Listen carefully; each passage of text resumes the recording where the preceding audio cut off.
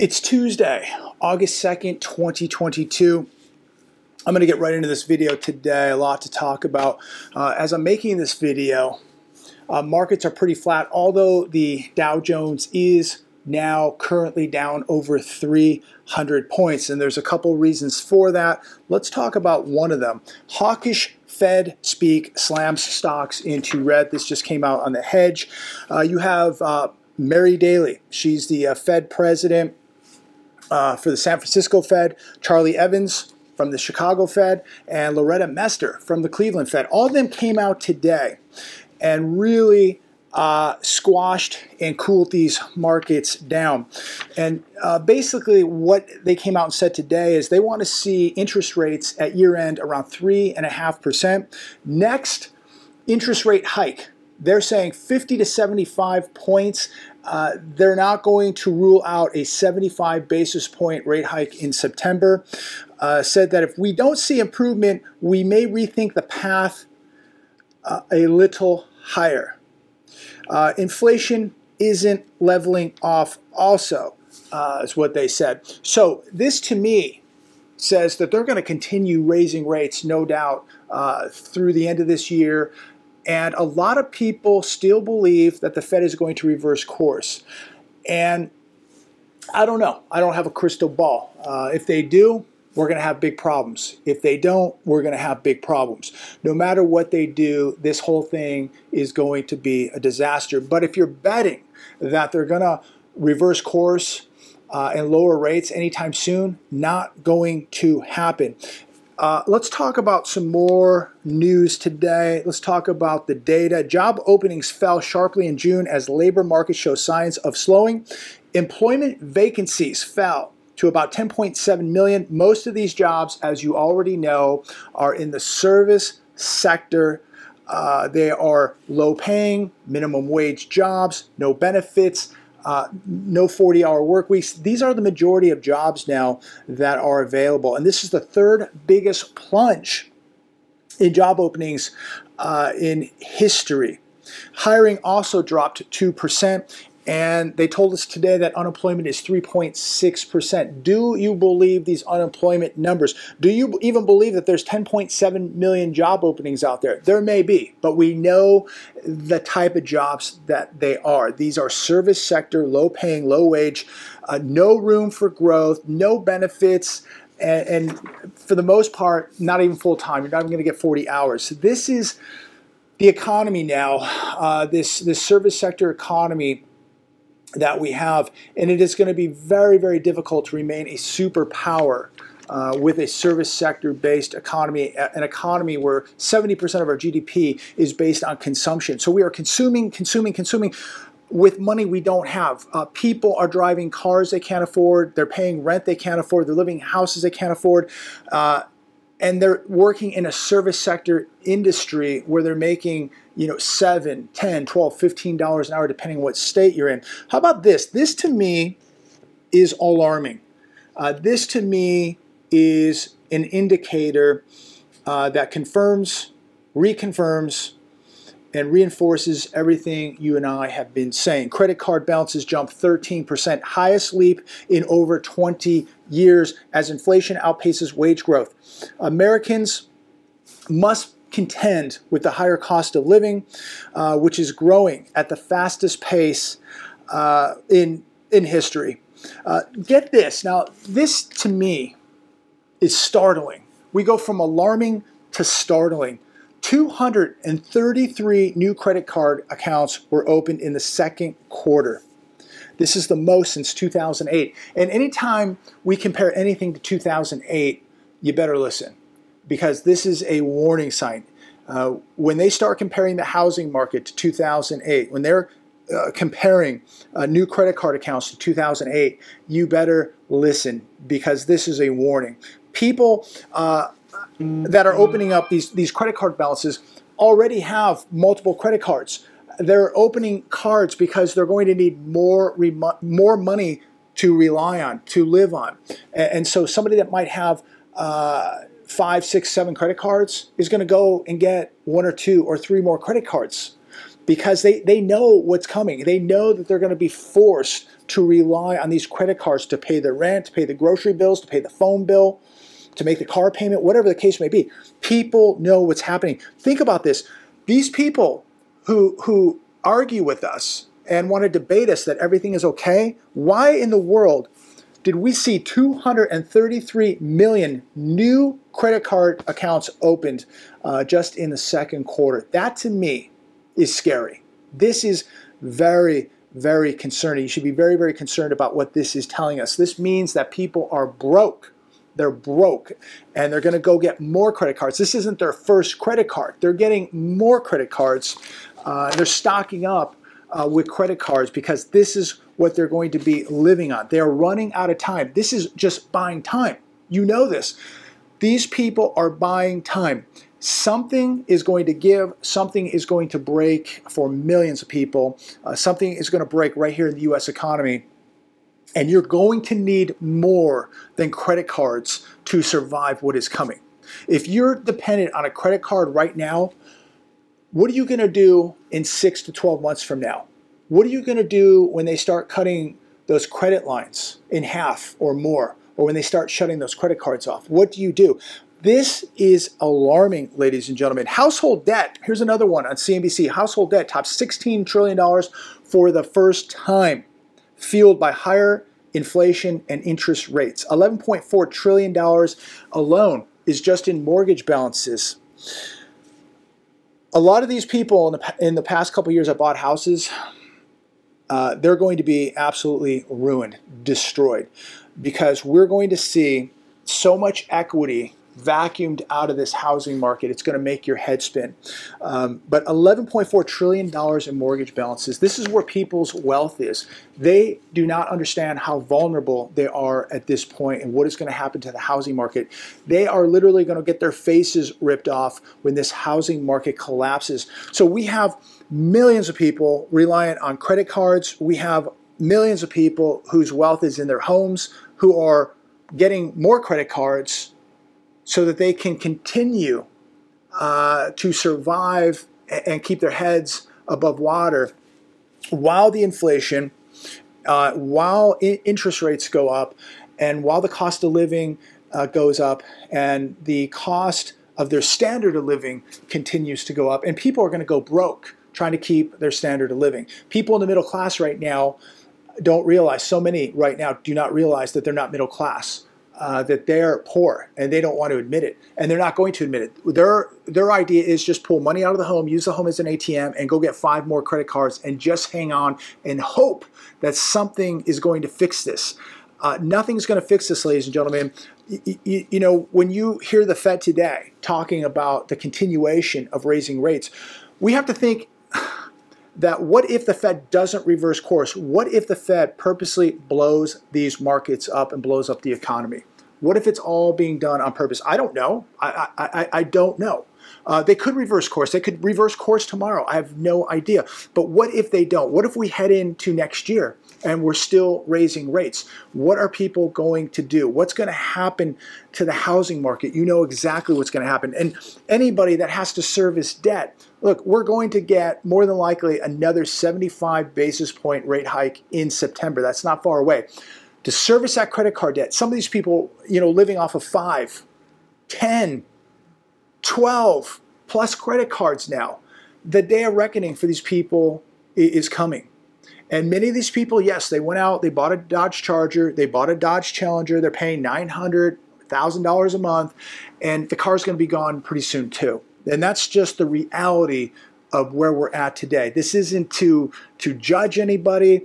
This isn't to condemn anybody. This isn't to hope ill will on anybody. This is reality. This is what happened. This is what's been going on. And it's all going to come to a head, and people are made very, very bad financial decisions, are going to pay a very, very severe price here. Why are we seeing more and more homeless people? Why are we seeing more people at the food banks? Why are we seeing more credit card debt, more household debt? People now have blown through their savings, and they are now living on debt. They are living on credit cards.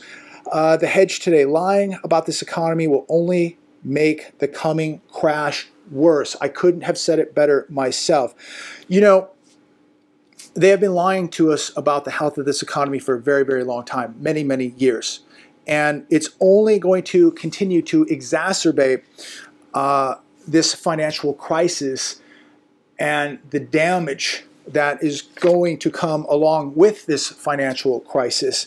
You know, if you spoke to your doctor and you had a serious disease and your doctor told you that it's not that bad, that in fact you're healthy, everything's going to be fine, don't worry about it, while this disease is ravaging through your body, you're going to get sicker and sicker and at some point die. Would you rather your doctor just tell you the truth and say, look, here's what we can do. We can give you this medicine, we can give you this therapy, we can give you this surgery, and it's going to save your life, or it's going to allow you to live longer.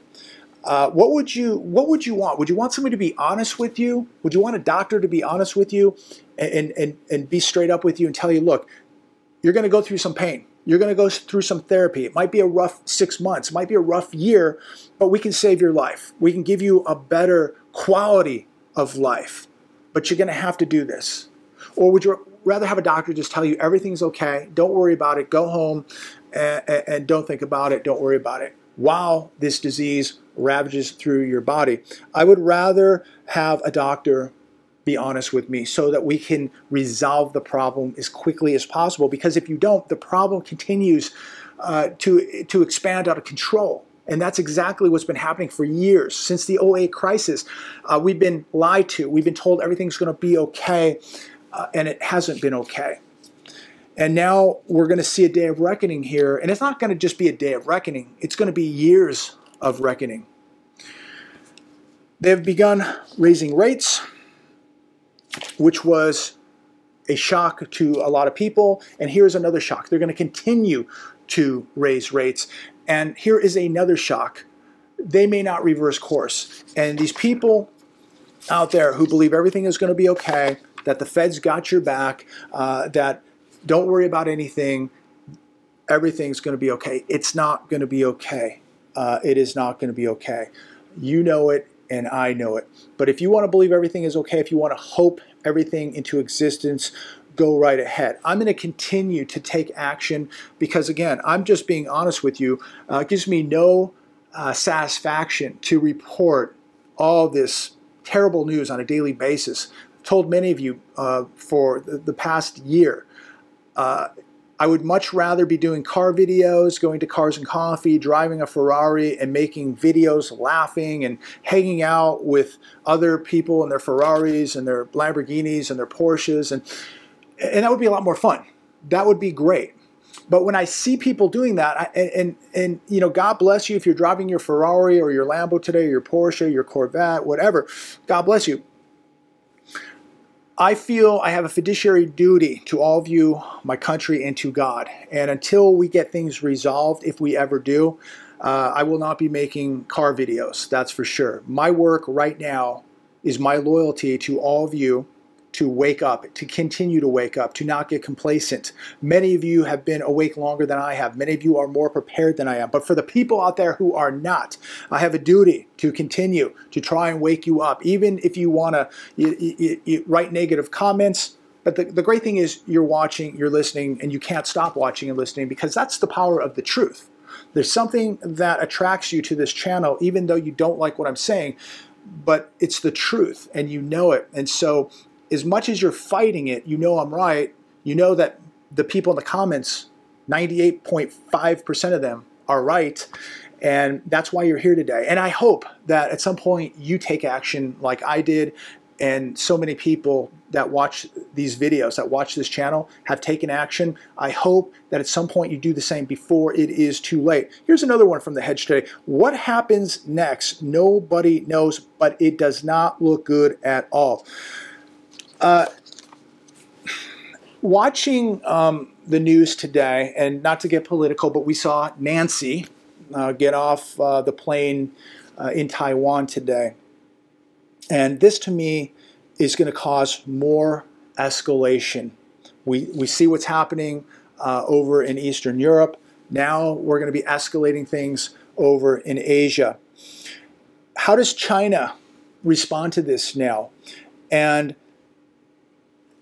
do we need China, or does China need us? It seems to me that we need China a lot more than China needs us.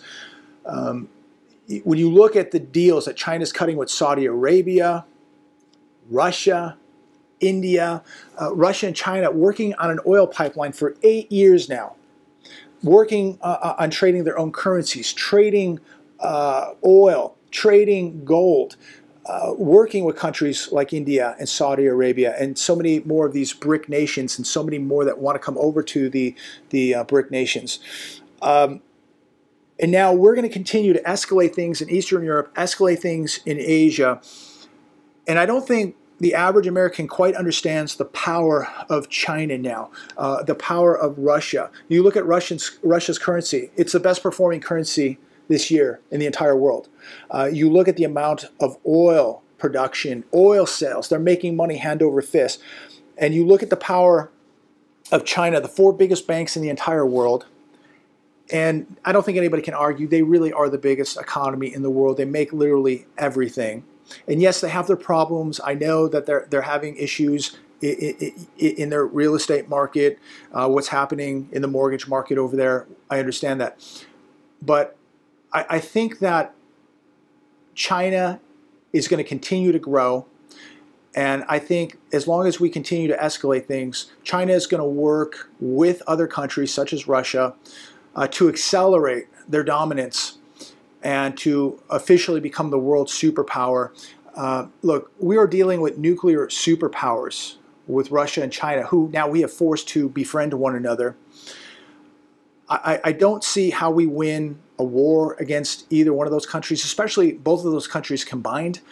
And I don't see how we can beat China now economically. They're so big, so powerful, producing so much. I don't see how we win. So militarily, economically, I think America is on borrowed time, and that we unfortunately are going to be passing the torch on. And that isn't because I hate America. I love this country. I would die for this country. I make these videos for people in this country to prepare for what's coming. I don't want to see it happen, but I'm not dumb. And I'm not naive, just like you. This is why we're preparing, because we see a transition now where America now is going to take a back seat to other countries. We are the biggest debtor nation on planet Earth. We've gone around the world and abused our power with the world reserve currency.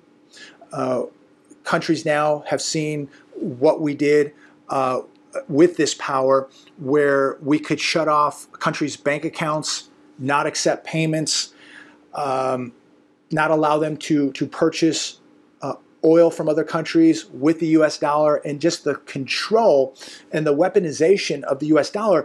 And the world has seen that.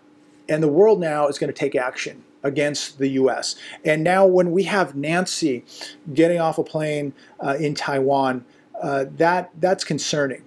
These people have no idea what they're playing with. They're playing with fire. Countries like Russia and China are no joke, ladies and gentlemen.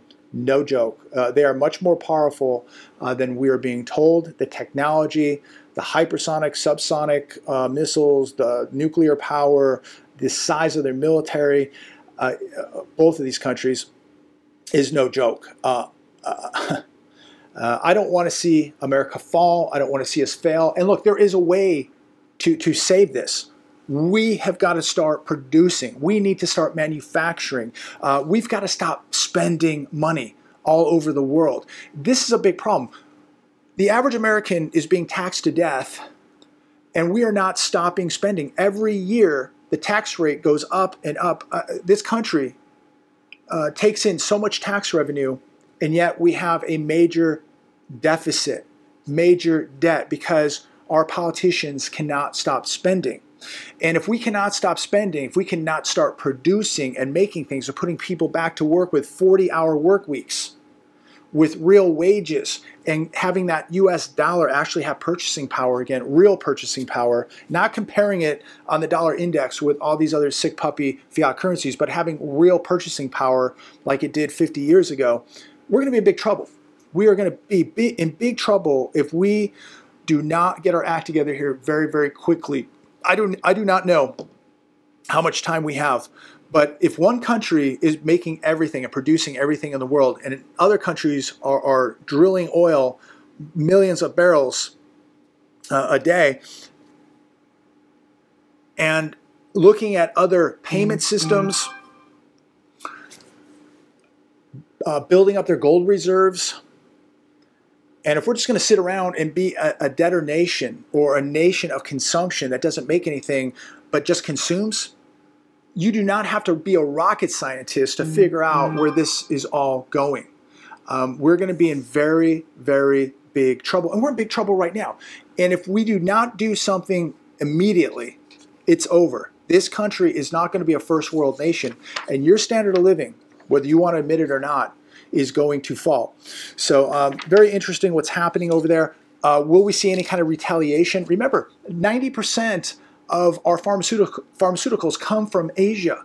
If we got into a real disagreement with China and they started cutting off our pharmaceuticals, they started cutting off cheap goods and products here that we're not making, what do?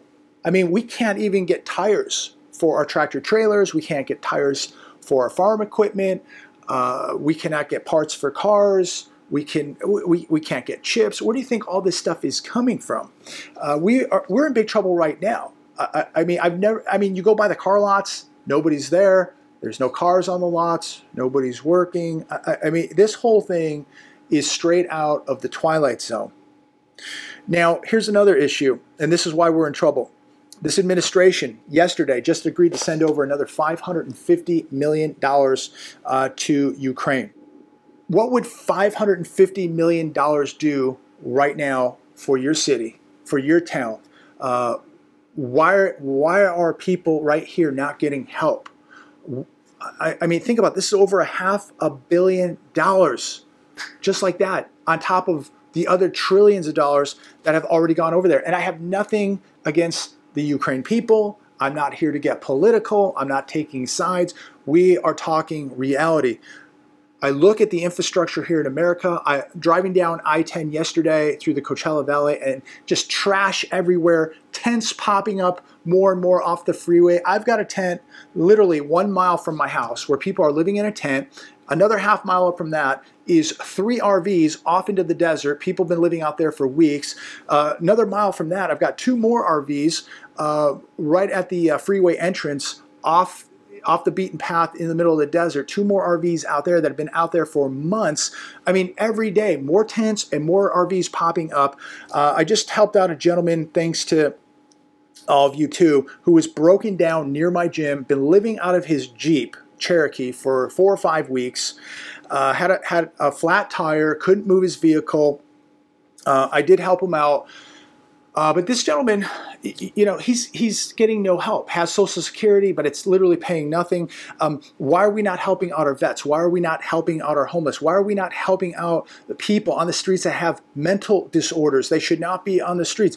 There are so many people that need help right now. Families who have kids who are struggling, who are working 2, 3 jobs, cannot make it. But we're sending over billions of dollars to other countries. Unbelievable. So another $550 million heads over to Eastern Europe. So I'm going to wrap it up right there, but I want to share 1, maybe 2 last articles with you before I go. And the last 2 come from The Hedge today. Office space market faces economic downturn. I've seen so many vacant office spaces in LA County, San Diego County, Orange County, Riverside County, San Bernardino County. It is unlike anything I've ever seen before. But it says right here in the article, real estate transactions and listing activity continue to cool down, and the market is now factoring in an increased probability of an economic downturn over the next 12 to 18 months. Goldman Sachs Shandi Luthra says. No doubt about it. We've been watching this play out for over a year. Massive vacancies of these big office buildings. Of course, vacant retailers, vacant restaurants. This is continuing and will continue to get much much worse. And so what does that tell us, the outlook of the economy? Who owns these buildings? How about the bondholders who invested in all this commercial real estate? What is going to happen? It just seems that at some point we're going to wake up one day and all this stuff is going to break loose, and it is going to be hell on earth when people realize that the Fed is no longer going to be able to help them, that these markets are no longer going to be able to be manipulated, and that bondholders and investors are going to get absolutely smoked. One last thing I want to talk about, another article I was reading on the hedge, spam, how they're having to put spam in these protective plastic boxes. You know, like when you go and buy things, maybe like razor blades at the store now, they have to put them in these plastic see-through containers with chips because, you know, they're stolen so much. Well, now they're doing that with spam in New York because of the crime, the inflation. They're now having to secure cans of spam with sensors in these little plastic see-through boxes. Think about where we are at today, ladies and gentlemen. As I leave you today, we live in a world now where they have to censor and put a can of spam in a protective case with a sensor to try and stop the theft of spam. Think about where we're at. And think about where we're going to be 6 to 12 months from now if we're having to secure cans of spam right now. Massive vacancies, job losses, job hiring slowing, interest rates going up, inflation going up, world peace in jeopardy, big trouble. And what now? What kind of recourse could we see now from other countries like Russia and like China? Think about some of these things. Think about your economic safety. Think about your physical safety. Think about your plan. Think about where all this leads to and what can you do right now today. What can you do right now today to put the odds in your favor? Think about that. God bless all of you. Thanks for watching. Share this video. Please give it a thumbs up and make sure you subscribe. God bless.